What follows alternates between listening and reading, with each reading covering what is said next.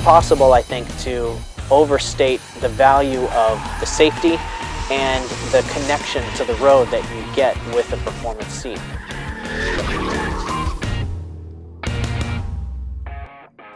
I wasn't exactly sure what to expect going into the RECARO factory.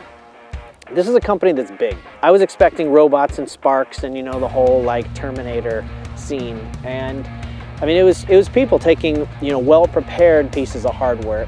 It was really just, it looked like a lot of well-prepared pieces of hardware brought to the same place and then hand assembled.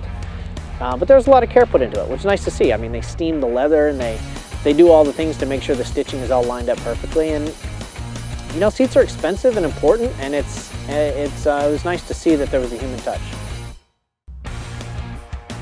A lot of people underestimate the importance of seats when it comes to the performance of the car. You think, okay, I'm going to upgrade my car, I'm going to give it some more horsepower, maybe I'll be responsible, I'll give it some more brakes. But the seat is the only way you can take advantage of any of that other stuff.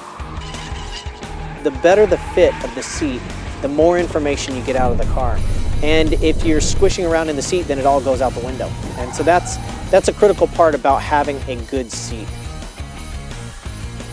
RECARO has managed to become synonymous with performance seats. You know, people say, oh, I need to get a RECARO. It's become a brand name that's synonymous with performance seats.